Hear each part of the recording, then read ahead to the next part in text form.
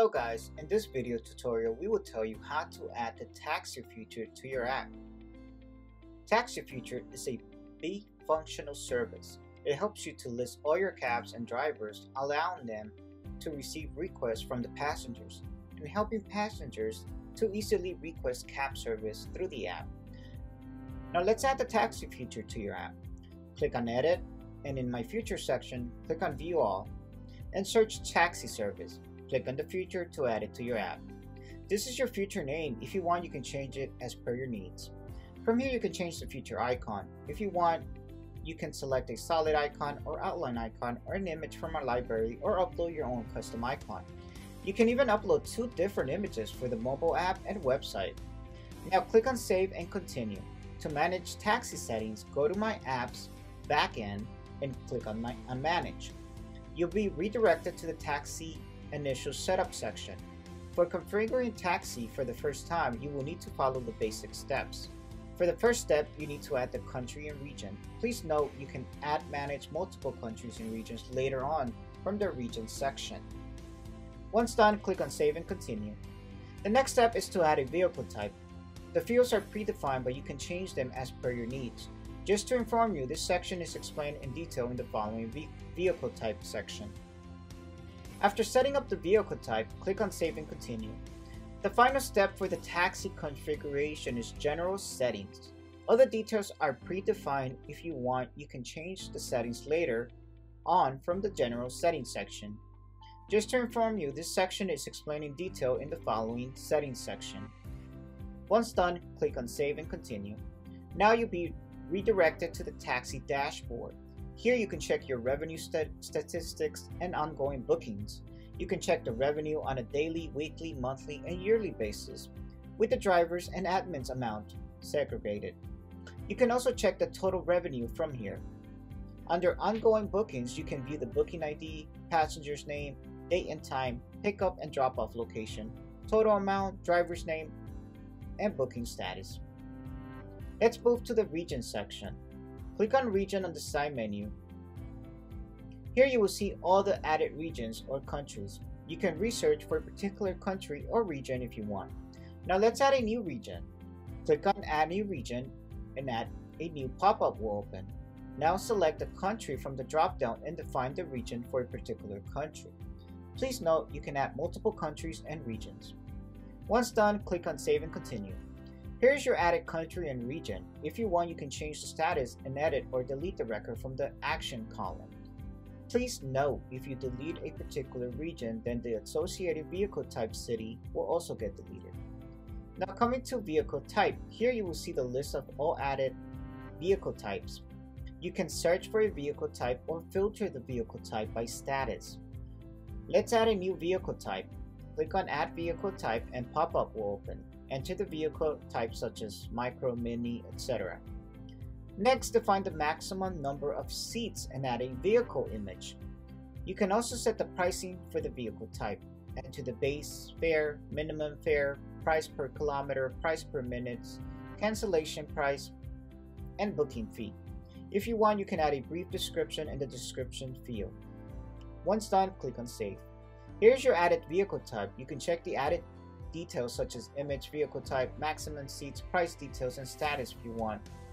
If you want, you can make the vehicle type active, inactive, and also edit or delete the record from the Action column. Next up is the vehicle type city. Here you will see the combination of the regions and the vehicle types defined in the respective sections. You can check the vehicle type, city, max size, base fare, minimum fare, the price per minute, the price per distance, price cancellation charges, booking fee, and status.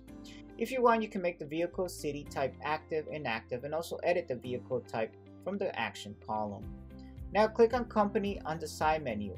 Here you will see all your added companies. You can search and filter the company by status. Click on Add Company and a new pop-up will open. Provide the necessary details in the required fields. Enter the company name and add a logo for your company. Next, enter the address, email, mobile, city, state, zip code, VAT number, and landline number. If you want, you can also add Twilio master key and Twilio secret key. For obtaining the required keys, please refer to our tutorial. Once you have added all the details, click on Save to continue. Here's your added company. If you want, you can make the company active, inactive, and also edit or delete the record from the action column. Please note, all the vehicles operating under this company will also be disabled if the company is deleted. Now coming to tags.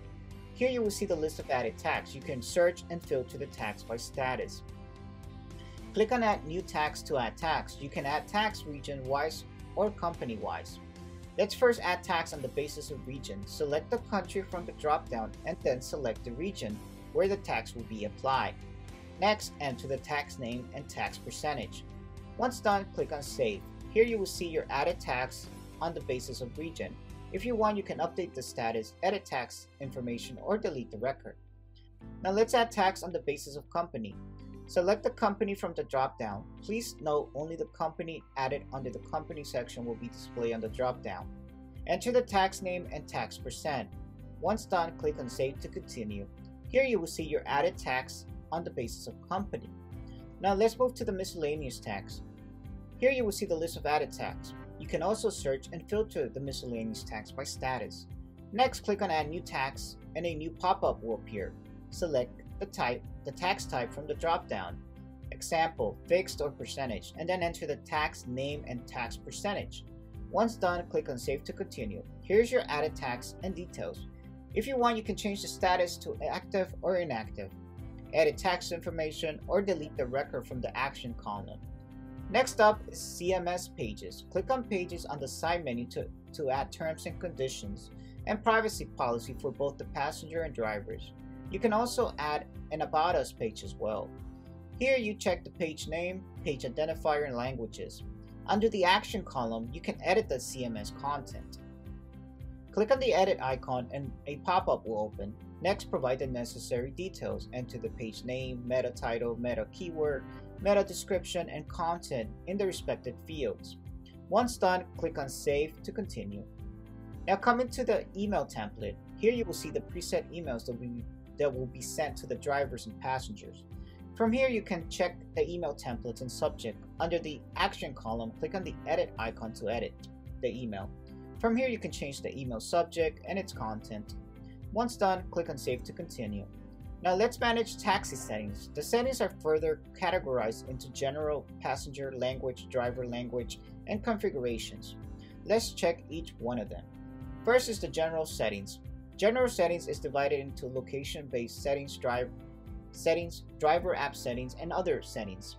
Under location-based settings, you can set a default distance unit, that is kilometers or miles, and set the booking and city radius.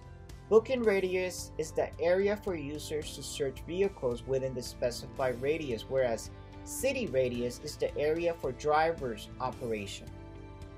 Under driver app settings, you can upload the driver's app logo, app splash, and package name. You can also manage other settings including show, hide, sign up from app, allow later booking, request wait time, cancel request grace time, auto approve driver, show reason at cancellation, reviews, auto approve reviews, cancel timeout for driver app, currency code, allow tip, and allow tow. If you want, you can also add service charge and admin percentage. Next, click on passenger language and you will be redirected to the passenger language settings. This section contains all the default text showing up in the passenger app. If you want, you can change the text as per your needs. Once done, click on Save to continue. Now click on driver's language. Similar to the passenger's language settings, you can change the default text showing up in the driver's app. Once done, click on Save to continue. Now coming to the configuration settings. Here you need to provide the publish key and subscribe key for GPS tracking. You can follow our tutorial to obtain the publish and subscribe key. Once you have provided the keys, click on Authenticate. Next up is map settings. Here you need to provide the Google API key for Android, iOS. You can follow our tutorial to obtain the API key. Once done, click on Save and Continue. Now coming to the driver option, click on driver on the side menu to manage drivers. Under driver list, you can view all of the driver's list and details. You can also accept, reject, edit, or delete the driver's record from the action column. Please note you can increase the driver limit from here. Now let's add a driver. Click on the driver, Add Driver, and provide all the necessary details. Enter the name, address, email, mobile number, driver's license number, and license expiry date. You can also upload a driver image and driver's license pic. Once done, click on Save and Continue. Now you'll be redirected to the Vehicle section. Here you can add the driver's vehicle details. Click on Add New Vehicle and provide the necessary details. Select the company, region, and vehicle type from the drop-down. Next, enter the number of passengers, vehicle insurance number, vehicle make, vehicle model, year of model, vehicle license plate number, and chassis number. You can also upload a front and rear view image of the vehicle. Once done, click on Save. Here you can check the vehicle details. You can assign, unassign, change the vehicle status, edit and delete the vehicle record. You can also add a driver by clicking on Add Driver on the side menu. Click on Under Verification on the side menu to check the drivers that are still under verification. Under Accepted and Rejected, you can see all the approved and unapproved drivers. You can accept, reject, edit, and delete the driver's record from this action column. Under Offline and Online, you can see all the drivers that are unavailable and available at the moment, respectively. Under Online, you can also log out the driver from here. Under Booked and Unbooked, you can check all the drivers that are booked and unbooked, respectively. Now coming to Promo Code. Click on Promo Code on the side menu to check the status of your promo code. You can search or filter the promo codes. Click on Add New Promo Code and a pop-up will open. Provide all the necessary details to add a new promo code. Enter the promo code name and select the promo code type, fixed or percentage. Next, enter the promo code value, set expiry date, and change the status, active or inactive. Once done, click on Save to continue. Here's your added promo code. You can check all the details, and if you want, you can update the status, edit the promo code details, and delete the record. Next up is payment settings. You can set up multiple payment methods depending on the currency selected from here. Tick mark the boxes to set up your desired payment methods and click on Save. Now coming to Manage Bookings. Here you will see all the bookings made by the app users. You can search the bookings by passenger, driver, or by appointment ID. You can also filter the booking by date or the booking status. If you want, you can also export the data in the Excel or CSV format. Under the Manage Booking sections, you can check the appointment ID, driver, passenger name, date and time, pickup and drop-off location, distance, fare, payment status, and type, and the booking status. Now let's move to passenger ratings. This section will display the reviews and ratings given by the passenger to driver. You can search the reviews based on either passenger name or driver name. Under passenger ratings, you can check the appointment's ID, date, passenger name, driver name, review, and rating. You can also update the status of the rating if you want. Next up is the driver review.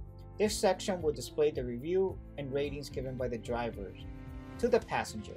You can search for a particular rating based on a driver name or passenger name. Under driver review, you can check the appointment ID, date, passenger name, driver name, review, and rating. You can also update the status if you want. The final option is the Invoice History. Click on Invoice History to view all the information related to the booking and transaction. You can search the report by driver or passenger name or filter the record by date and payment type. You can also export the report in the Excel or CSV format.